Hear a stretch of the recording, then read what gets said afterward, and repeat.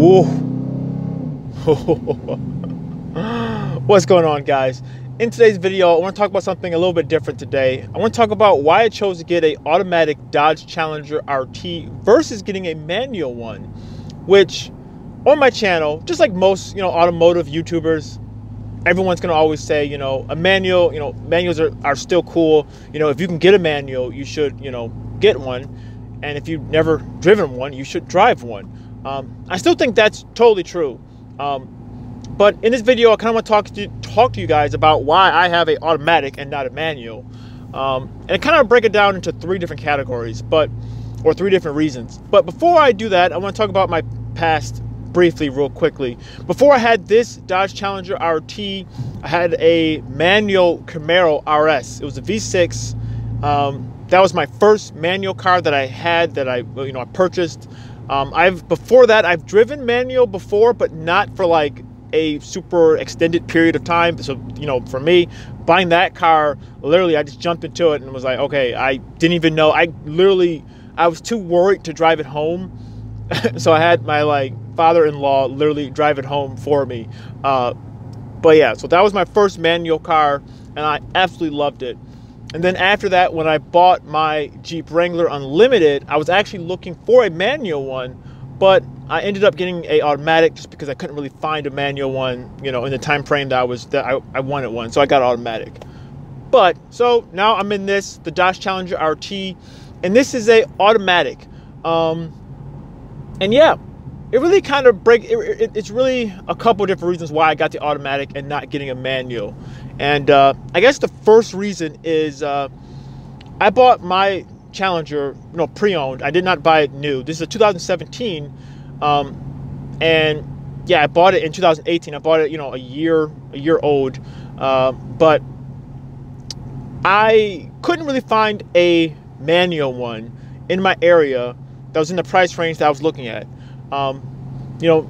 Just like a lot of other type of vehicles, especially in the Challengers, which I've been seeing, and inside the Jeep Wranglers as well. Manuals, they are a premium. It's more of a enthusiast. They want those vehicles, so they're gonna be, they're gonna hold their value a little bit more. And yeah, so I really couldn't find one. I was looking for a manual one, but I really wasn't, at the time I wasn't really set on, do I want a manual, do I want an automatic? It was really kind of more of what I could find. I wanted it to, I wanted my car to be black, which, I guess that wasn't that hard to find, but to get a black RT with the 5.7 engine, my options were limited.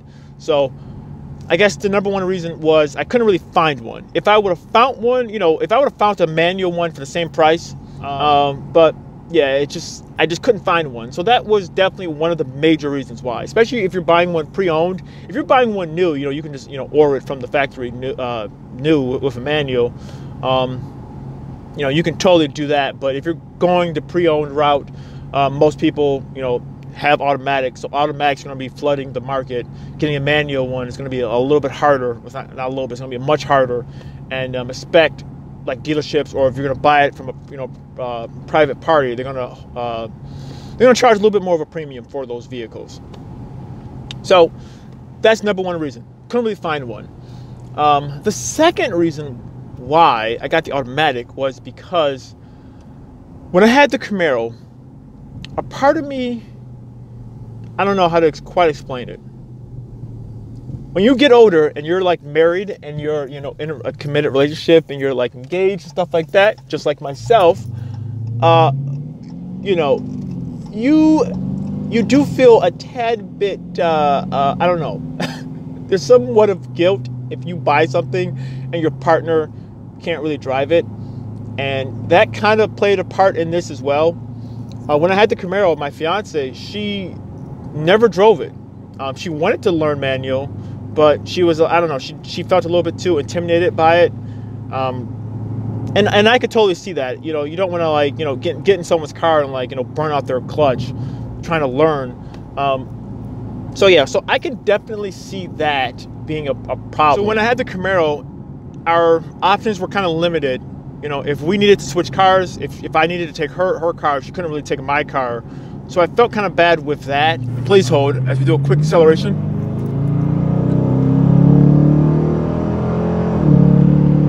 Oh, jeez. That never gets old. Even in the 5.7, that still never gets old. Anyways, where was I? But yeah, you know, if we needed to switch cars, that became a problem.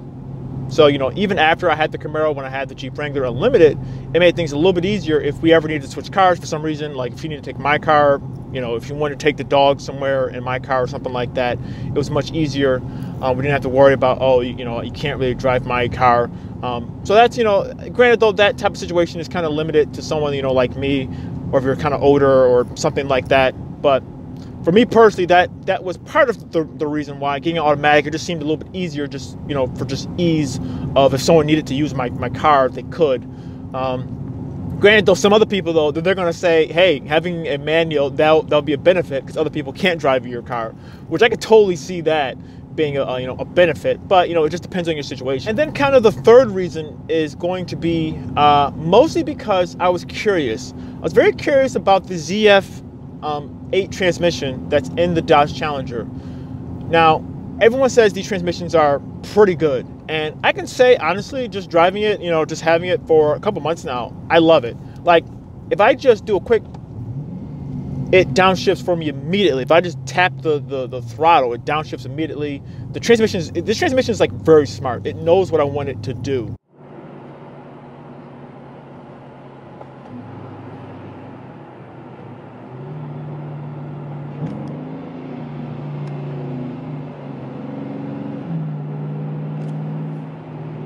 And I'm really happy about that. I'm actually going to get paddle shifters installed literally this week coming up. And I mean, this transmission, honestly, like for an automatic, it's so good. I'm going to turn left here. And if I just look at this. Now the transmission downshifts up. It's really fast. I know even people say for the V6, the transmission that's mated up to that, it really helps bring out, you know, the most performance of the V6. So yeah, I was actually really curious to see how well the, you know, ZF transmission was going to be inside this vehicle, and I can happily say that it's pretty good. Like I like it a lot, especially coming from my Jeep Wrangler, which I had a 2010 that had, I believe, a 4-speed in it. That thing, coming from that to this, it's like night and day, just night and day. And even driving this compared to like other like normal vehicles, this transmission feels so lively. And getting paddle shifters installed, that's gonna definitely waken up the car a lot. I know it's still not the same. It's not the same feeling of driving manual. There really is something about driving manual. You know, you kind of get that pride of being able to shift gears and like do it properly, and like rev matching and stuff like that. That, you know, you're not gonna have inside an automatic, obviously. But you know, for, you know, having a nice fun daily, I think it's totally fine. So I am happy with that, you know, for what the vehicle can do. I am happy that this transmission, you know, it is doing what it's doing. And then the other thing that kind of goes along with that same point, it's kind of the elephant in the room, which everyone kind of knows at this point in time. Automatics are just so much nicer now. There's that saying that manuals impress high school girls and then like automatics win races. I mean, it's kind of true at this point. You know, it really is the elephant in the room. I mean, as technology just progresses, automatics are just so much better now. Don't get me wrong, you know, you can still win inside like a manual transmission.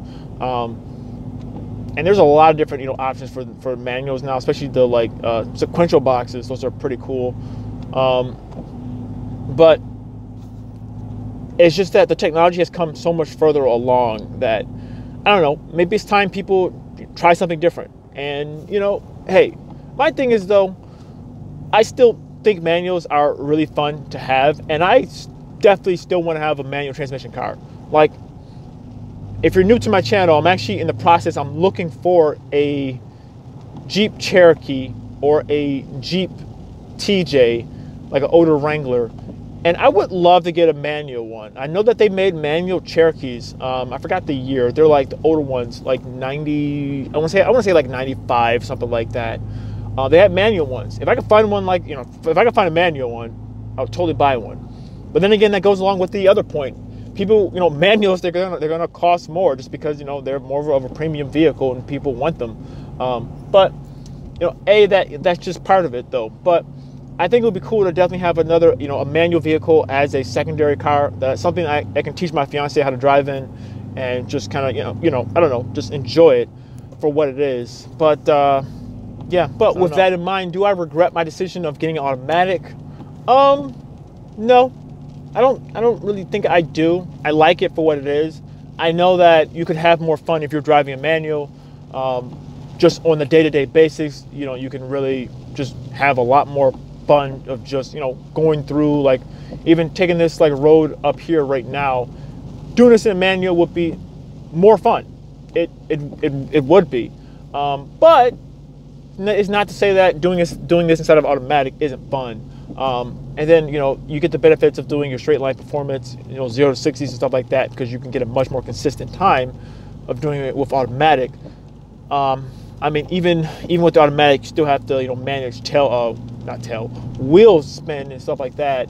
If you can take that element out of the, if you can take the element of shifting gears out of the, you know, equation, you know, you can get a much more consistent time when you're doing 0 to 60s and times like that. So, you know, automatics, they do have their place in their time, and they do have their place in, like, you know, driving and stuff like that. So, but yeah, guys, that's pretty much it. That's pretty much my reasons why I got the automatic.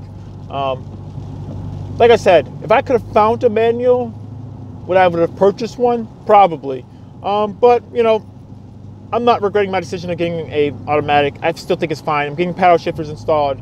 I think that's going to help, you know, liven up the vehicle a lot more. Still have a little bit more fun. You know, I can obviously I can manually shift gears. You put aside the manual mode. It's, you know, it's okay. I don't know why. I don't really like using the like auto stick. It's okay. You can downshift. It's okay, but it's not really my favorite thing. I don't know why. To me, this doesn't feel as genuine as like a normal, you know. For me, I would rather shift gears with a paddle shifter versus using this. I don't know. Some people say that they like this a lot more. More power to you. But for me, I don't know why. I don't really like doing it this way. But yeah. But with that in mind, guys, thank you guys so much for watching this video. If you like this video, please give it a like and leave a comment below. Let me know. Do you guys drive automatic or do you guys drive a manual? And let me know why you guys drive what you drive in the comment section below. But yeah, if you're interested in any of my videos, check out my channel. I've done a ton of videos on my Dodge Challenger RT. Before that, on my Jeep Wrangler Unlimited. I did a lot of DIY stuff, just a lot of different stuff on that vehicle. And even before that, I did videos on the Camaro. So if you're interested in any of that type of stuff, check out my channel. And thank you guys so much for watching this video. And yeah, I will see you guys in the next video. See ya.